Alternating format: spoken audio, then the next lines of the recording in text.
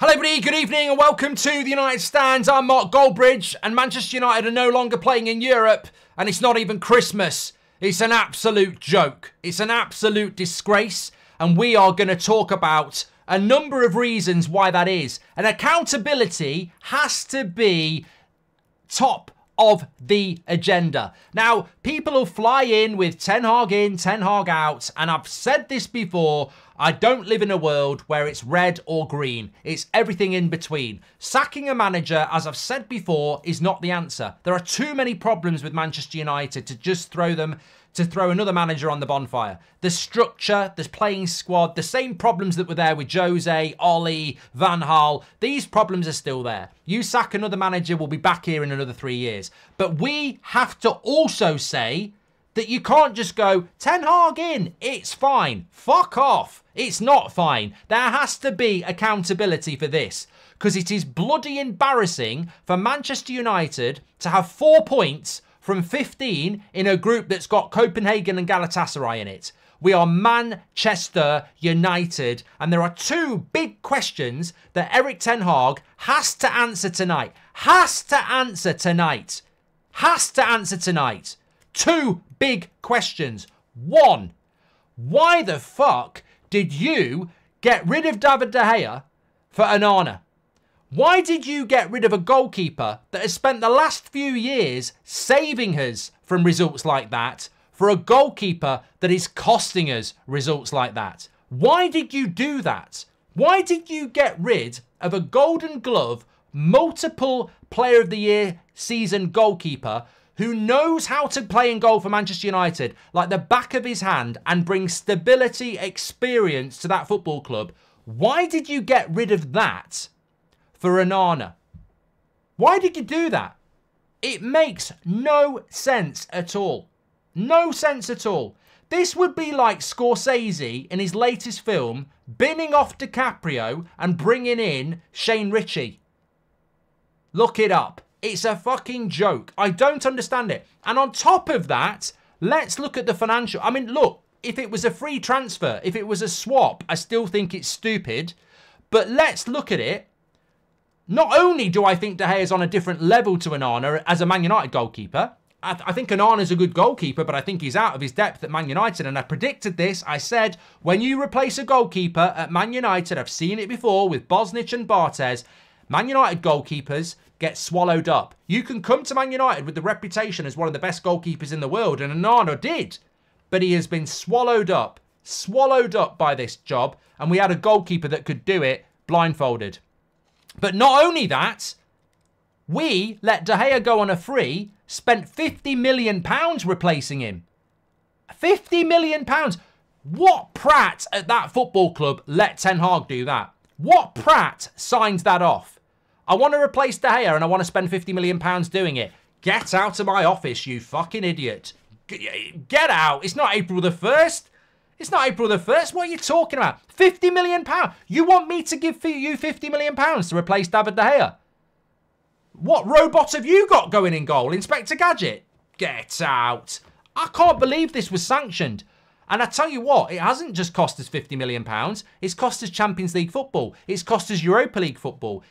Onana's cost us 100 million quid. He's cost us that. We're shit in the Premier League. I hate saying this because I don't want to individualise it. And I actually don't want to put the blame on Onana. I don't want to put the blame on Onana. I'm putting the blame on the people who signed this deal off.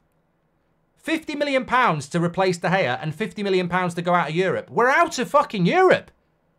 You can mock Thursday night football, but it was a way back into the Champions League. Gone. Revenue gone. No midweek money from February, gone. This has cost us about £100 million. £100 million. Onana was a really good goalkeeper. A really good goalkeeper.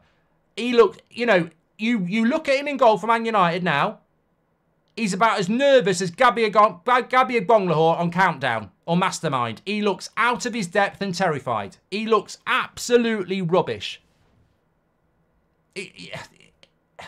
I just don't get it. I don't get it. It's like he's allergic to leather. I mean, that goal today probably isn't his fault, but if you dare to watch it back, he's very clearly going to be one-on-one.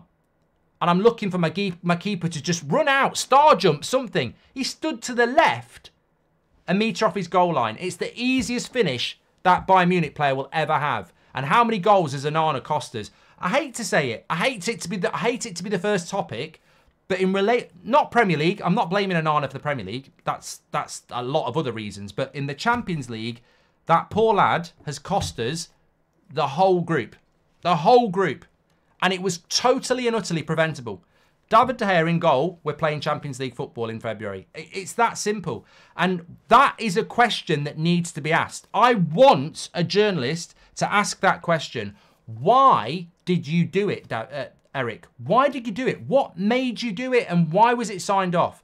And again, I don't want to put it on Ten Hag, because I know loads of managers who've asked for a player and a decent director of football has said no. Somebody in that club should have said no. The fact that we did that deal, I will never understand it. And it's done exactly what I and many other people were arguing about in March. When David De Gea was being clipped up all the time and people were talking about hipster ball playing goalkeepers, I said, it's not that simple. We don't play out from the back very well anyway. And also, changing a Man United goalkeeper has a real tendency to go fucking wrong. And it's gone really wrong. So that's point one. Point two that Ten Hag needs to be asked about, and this is baffling. This is baffling. I'm not gonna get the cuddly toy. Why is Scott McTominay playing every fucking game when he's shit? And when I say shit, I mean I'm angry. But why do we pick Scott McTominay? Why are Manchester United picking a player in the hope that he scores a goal in the penalty box? He does nothing else. We're down to 10 men every time he plays. His passing's terrible. His control's terrible. He doesn't get tackles. He's slow. We're picking a guy in the Champions League just in the hope that he'll pop up in the box and score a goal. We did it against Brentford, and I got it. Desperation. Throw him on for the last 10 minutes. We're playing with 10 men every game. Why are you not playing a double pivot in the Champions League? Why are you still trying to get McTominay in this team? And I'm baffled by it. I'm absolutely baffled by it. Now, this is coming from somebody that I am not, and people will go, well, you're criticising the manager, but you must be Ten Hag out. No, absolutely not. Absolutely not. If I, I'm not going to say that, but look, if I go round my grands, which I can't because they're both dead, but if I went round my grands and, she says, do you want a cup of tea? I'd love one. And then she puts sour milk in it and sugar. I'm not just going to go, I love you, Gran. I'm going to go, look, I love you, but you've put off milk in there and sugar, and I don't like either of them. So I'm going to tip it down the toilet, and I'm going to make my own. She might get a little bit offended, but she won't do it again. But she'll never do it again now because she's dead. But my point is, you can criticise people you respect and people you want to stay and not feel bad about it. But I don't, just because I'm criticising Ten Hag doesn't mean I want him to lose his job. But what I will say is there's accountability. And what I'll repeat what I said this morning. I'm going to do your super chats, by the way. We'll go through them all in a couple of minutes. But I just want to get this off my chest. What I'm saying tonight is there has to be accountability. And what I said last week and what I said this morning is I do not deny that Ten Hag is on the road to getting the sack. An idiot would deny that. I wouldn't sack him, and I stand in that position, and I've told you why numerous times. I don't think that any manager in the world changes this. And I think instead of sacking managers, you've got to look at the infrastructure and the playing squad. And those two things have got to change before anything else. And I'll stay by that because I believe in that. But at the same time, there has to be accountability. You cannot go out of a group and you cannot go out of Europe and not say a manager's job is in danger. You have to. We're Manchester United. I put his job in danger, I do, but I wouldn't sack him because I don't think we're at that point yet. But you have to have accountability. Remember what I said this morning? There's 5 things that need to happen for a manager to get sacked at Manchester United. You lose the fans, you lose the media, you lose the players, you fail to qualify for Europe, and you get knocked out of Europe. Now, he has been knocked out of Europe. So, you can't just sit here going, not Ten Hag's fault. Ten Hag in, Ten Hag in. He's got to be accountable and he has to be on the road to the sack. Otherwise, where are our standards? He's not there yet, and I don't want him to be there, but you have to acknowledge he's on the pathway to being sacked because the club will be fucking fuming. Not because of, we're fuming because we're embarrassed. We're fuming because the football's not good enough. The club will be fuming because they've just gone and lost about 50 million quid. European football is massive. The Europa League wasn't going to earn us 50 million. It was probably earn us somewhere between 10 and 30, depending how far we go. But it was also another chance to get back into Europe. We're not getting top 4 this year. We're not getting top 4. People are going, wow, not having midweek games means we can train more. Mate, we ain't getting trained to get in the top 4 this year. We are not getting in the top 4. So we're looking at 5th place being enough for the Champions League, which it probably won't be if Newcastle go out tomorrow because we won't get the coefficiency. So we're looking at Europa League football, maybe Conference League football, which is a disaster because you don't earn as much money. I think tonight we've just fucked any chance of being in the Champions League next year. And that's why I'm saying it's cost us 50, 60 million tonight. Because I actually think our best chance of getting in the Champions League was the Europa League. So this is financial crisis for Manchester United. And anybody who knows anything about the finances of United will know this. This is an absolute catastrophic.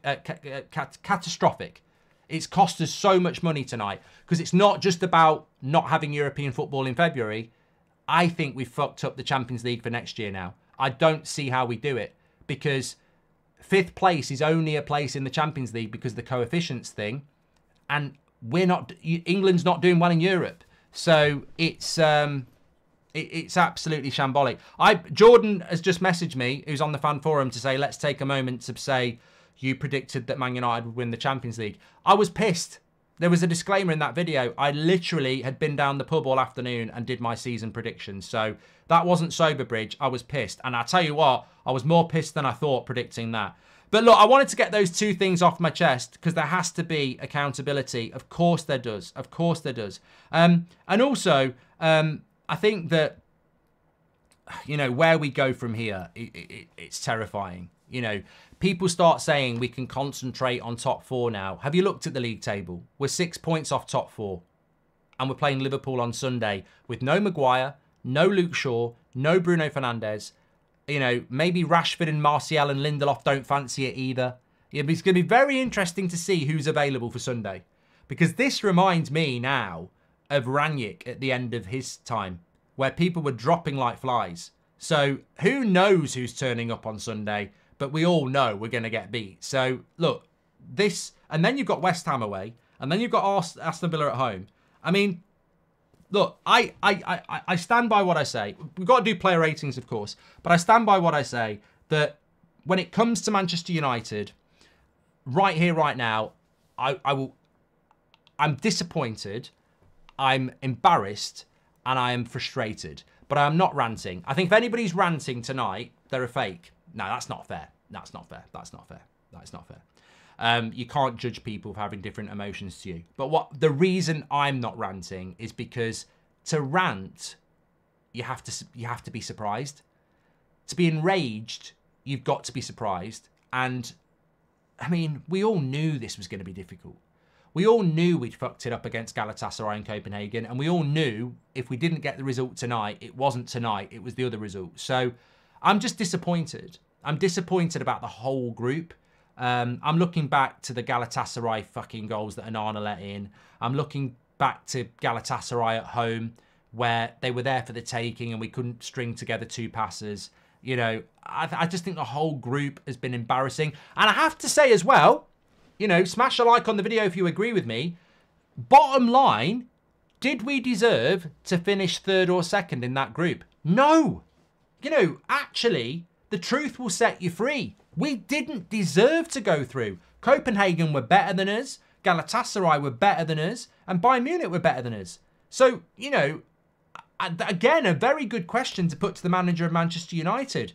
Do you think you deserve to go through? And I think you'd have to be honest. And then you've got to say, well, why? Why is your team not capable of beating teams like that? And that's a very big question as well. And to me, games are won and lost in the midfield. And I said it before the game. this Bruno McTominay and hang out to dry midfielder isn't working. And I actually think as well, Amrabat today won't get the credit. Underrated, did his job really, really well. Overworked again against very good midfielders. And I thought Amrabat had a very good game. And he won't get any credit at all. And I also think that this game in isolation, this game will be overhyped into some catastrophically terrible performance. When you look at it, losing 1-0 to Bayern Munich with the team they put out, and that team plays together most weeks, and then you look at our team, changes all the time, 2 injuries in the first half, Rashford and Martial are out, no bench. Losing 1-0 to Bayern Munich, actually, if we'd beaten Galatasaray in Copenhagen, we'd go, that's fine. And that's the sad thing, isn't it? Losing 1-0 to Bayern Munich tonight, if we'd beaten the other teams, we'd go, it's sort of understandable, we've got players out, but we had to win. And the result itself, in isolation, I'm not really that bothered about losing to Bayern Munich 1-0.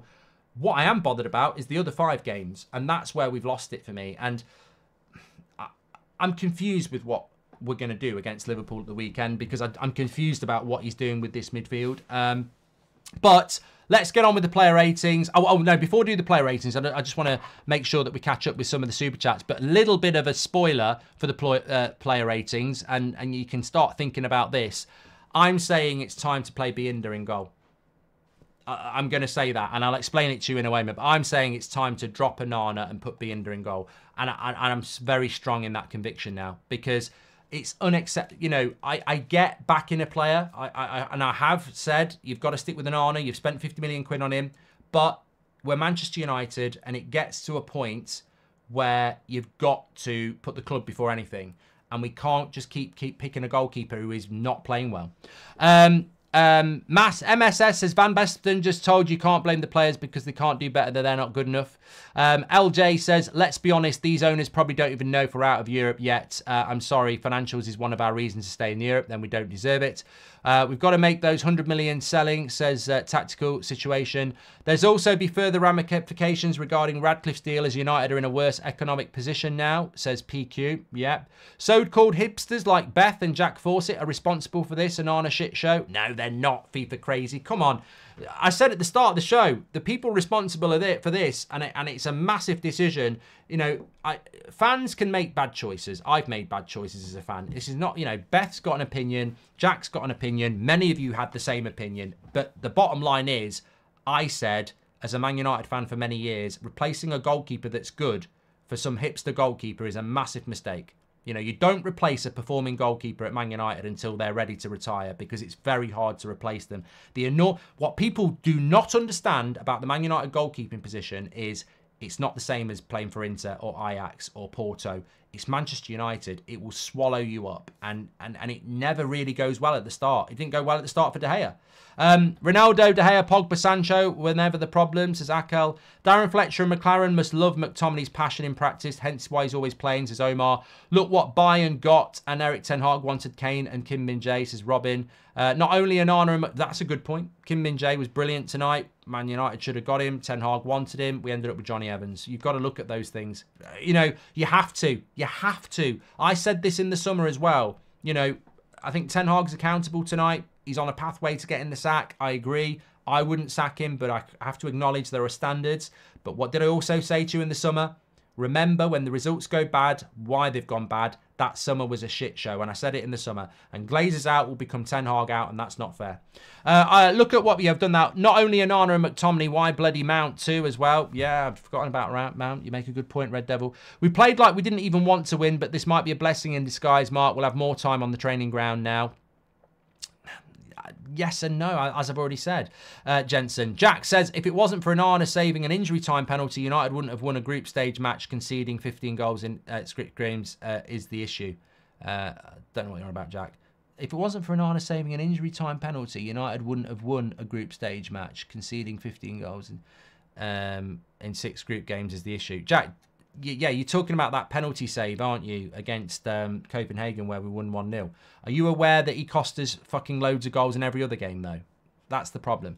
Onana's an easy target, yet attack completely ineffective. No, mate, you're right. You know, let's bring the Premier League in here.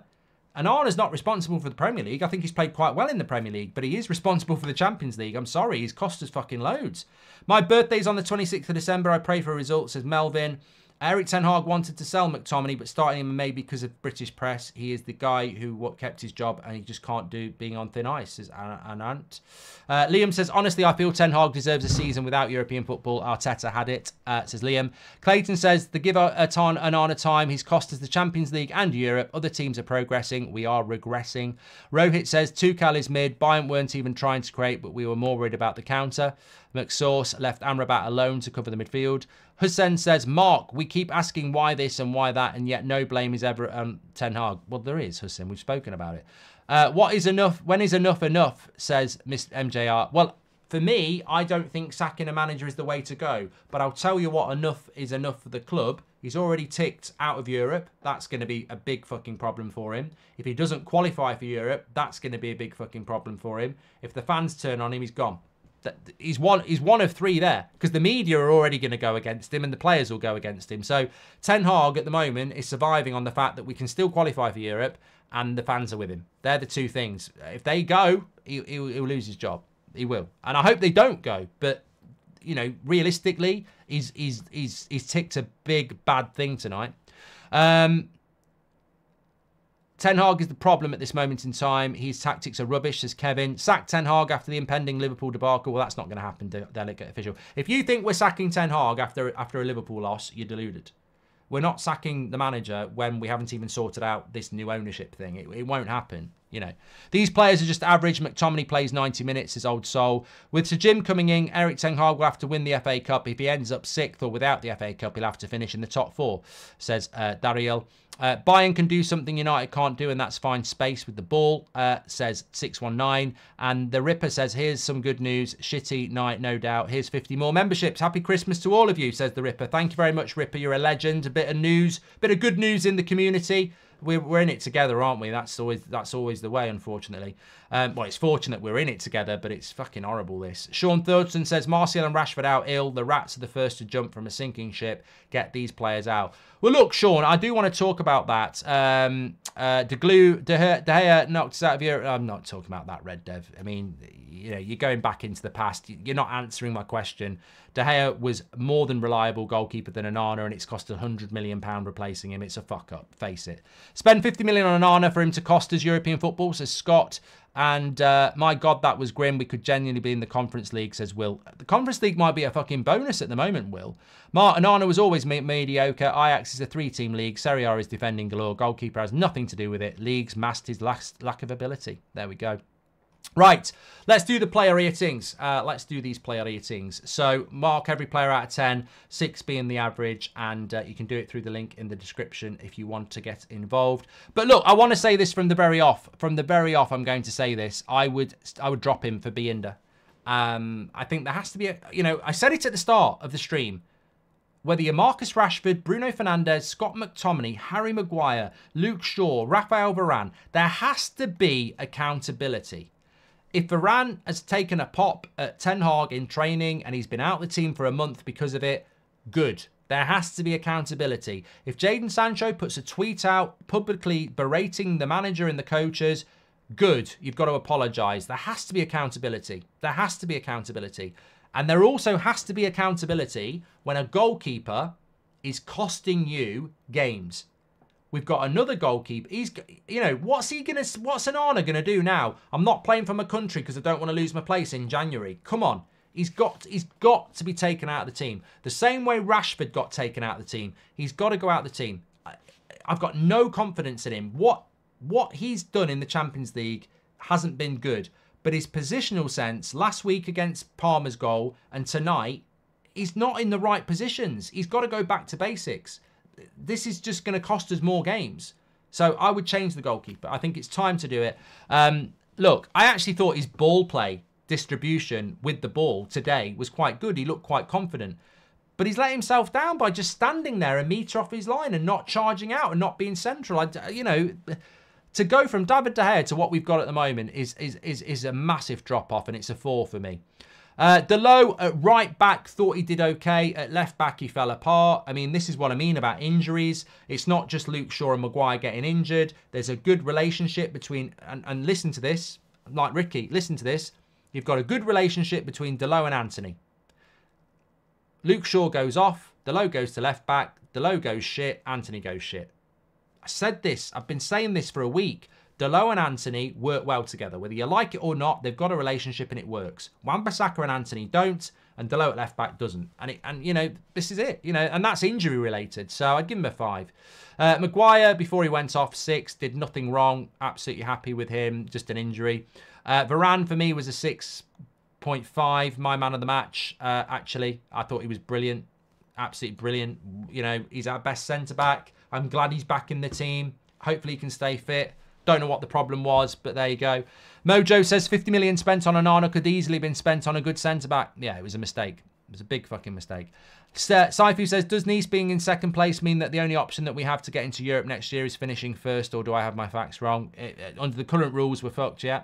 And do you blame Ten Hag for the injuries, or do you think another can work with the tools he's given, says Massacre? No, I think the injury, you know, if you want to know about the injury crisis in football at the moment, I did a very good video on That's Football Today explaining it.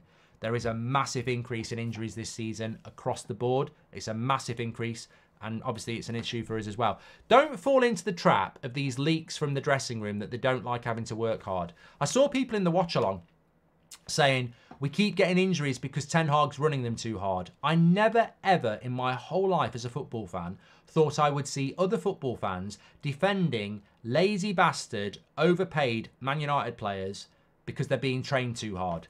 Fuck off. I ain't sticking up for these players because they're having to work hard in training. That's not why they're getting injured. They're getting injured because we had a World Cup last year and we played 3 games a week from December until the start of June. And most of our players had a 2-week break and then a hard pre-season and a hard season. They're playing too many games with too many minutes added on, and that's why everybody is getting injuries. And also, that's exactly why in the summer we should have had a better fucking summer transfer window, because as per usual, we sat on our arse, we lost the likes of Kim Min-jae, we bring people like Johnny Evans in, we don't do an Amrabat deal until the end of August, Rasmus came in late as well. It was a shit show, and that's why we're suffering. Onana is what happens when you scream back the manager, Mark. If Ten Hag wasn't allowed Onana by the board, you would have kicked off and said he's been hampered. No, I wouldn't, James, because I didn't want Onana, and you're rewriting history. Ten Hag stays. The players should go. All of them. Get rid of them. I don't think there is any other way. The club is rotten because of these players, says Mohammed. Mark, Eric wanted Onana with Martinez, Varane, Casemiro. With injuries, everything went out the window, says Mohammed. And Mojo was gifted 10 memberships. Well, look, I'm not saying sack the manager. I'm saying... what I'm saying is, I'm saying that the situation is a shit show. I'm saying he's on the road to being sacked. I'm saying that those people who want him sacked may well get what they want. I'm saying that sacking a manager yet again is not the answer, but I'm not in charge of the football club. Playing this bad when an ownership structural change is happening is the worst timing ever. Jim would see Eric Ten Hag dismissal as part of a new beginning, says T. Look, new owners sacking a manager. How many times has that happened? A lot. Luke Shaw was off tonight. Maybe he was carrying an injury coming into the game. I think Kingsley Coman had him on toast a few times. He looked way off the pace. He looked way off the pace at the weekend. I've seen some horrible things said about players ducking Liverpool. There's no way in a million years that Harry Maguire is ducking Liverpool. He's not that type of player. He might have played shit against Liverpool, but he's not ducking Liverpool. Look, I don't... People will say it about Martial. They'll say it about Rashford. Let's see if they're back. Look, there is toxicity in that dressing room, but let's not get silly about saying people are getting injured on purpose. I don't think we can prove that. I think he played well. 6.5. I think he played well. I think you're giving him a low score because you're angry, but I think Amrabat and Varane played well. We lost 1-0 to Bayern Munich. We didn't lose 10-0. We've lost 1-0 to Bayern Munich over a 90-minute game. They're a really good team. And let's be realistic. You can't give everybody a 4 because we lost 1-0 to Bayern Munich. I thought Varane and Amrabat played well. This guy, I don't get it. 3, I just do not get it. And that's on Ten Hag. It's not even on McTominay. That's on Ten Hag. Why does he keep doing it? He's been playing him every week since Brentford. And the only game he's played well was Chelsea. And yet he plays him every fucking week. And why did he play well against Chelsea? He scored 2 goals. When does he ever play well when he doesn't score a goal? That's all he's got, a goal. Man United cannot be picking players on one attribute. You've got to be multi-skilled. And unfortunately, Scott McTominay should be on the bench for a game when you're losing 1-0 to Brentford and you throw him on, he scores you a couple of goals. That's what he should be. You know, he's not even as good as Solskjaer, but at least we use Solskjaer for that. He should be on the bench for the last 20 minutes if we need it. And we're starting him. And he hasn't got the attributes. He can't run, he can't dribble, he can't tackle, he can't pass, he can't create. He's a goal scorer in the box. You don't play someone like that for 90 minutes every game. He's got one attribute. Why? It's not his fault. I'm not blaming the player. You know, Scooby-Doo, he runs around, he cares about the football club. That's not in doubt. But he hasn't got the attributes to start. That's on the manager. Bruno, disappointing. You know what? I said this on the live show last night. For Christmas, I would get Bruno Fernandes a pair of pants where if he goes out of position, he gets an electric shock right on his arse. Because that's the problem with Bruno Fernandes. He's running around everywhere. Everywhere. And it's to the detriment of the team and it's to the detriment of himself. You know, it's true. You know it's true. He's just running around everywhere and it's destroying his game. Destroying it. Anthony in the first half was good. As soon as Delo came off, he went bad. 5. Garnacho, he struggled tonight. Garnacho struggled. Lamar dealt with him very, very well in the second half. He pocketed him, let's be honest. 5. Rasmus really struggled as well. 5. Look, he's 20 years of age. There's nobody else. You've got Joe Hugel on the bench. Again, this is about recruitment. This is about infrastructure. How have Man United ended up in a situation where 3 years ago, or 2 years ago, or 18 months ago, we had Ronaldo, Cavani, Anthony Martial. We've now got Rasmus Højlund. You know, how have Man United taken a step backward? And I like Rasmus, but he's 20.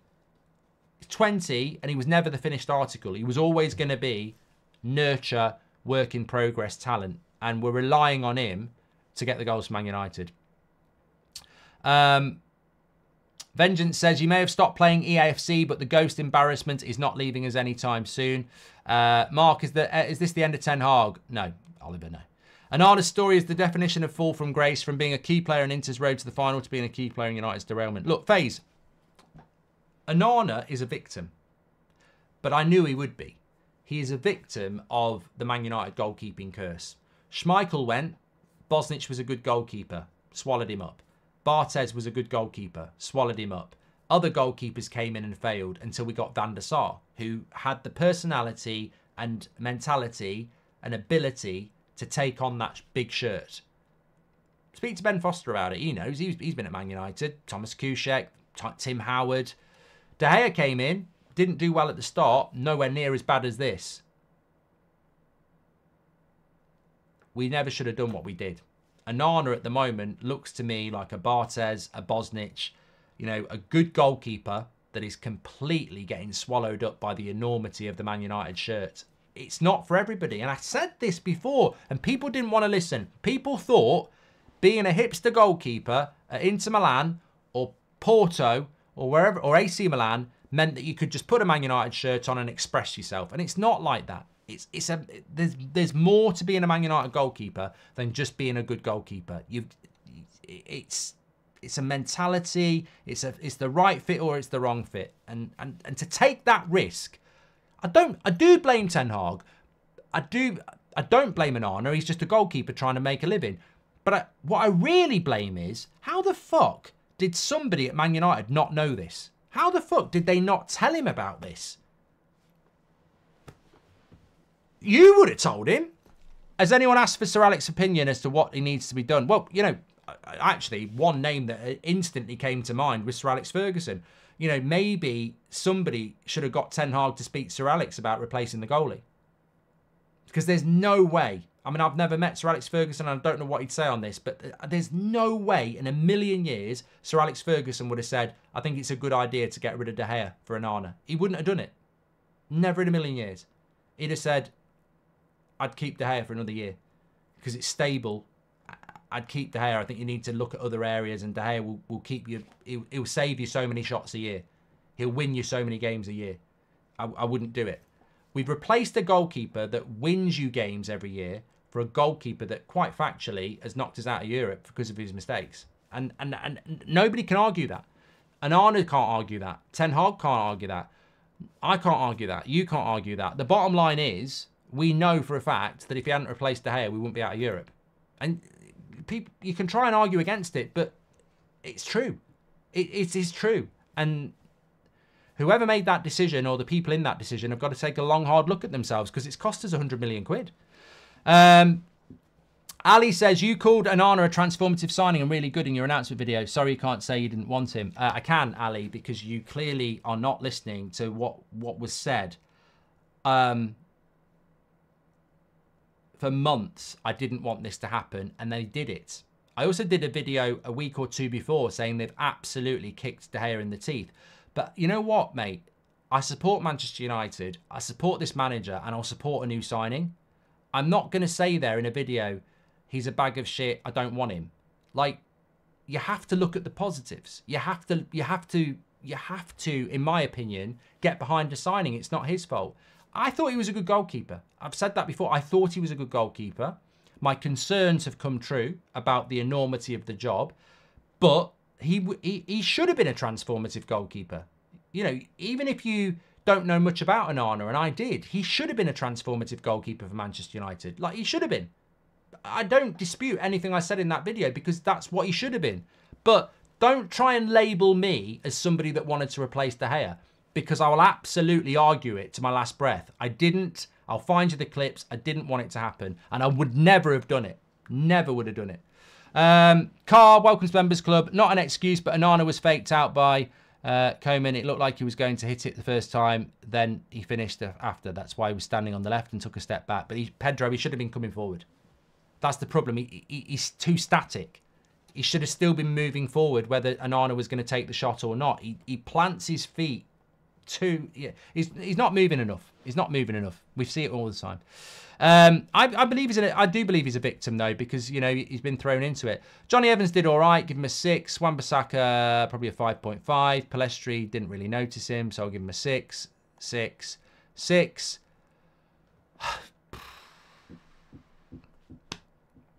3. Yeah, I think that's about right. I mean, I've mentioned why. McTominay, the goalkeeping thing, the overall group as well. We're out of Europe. We've not,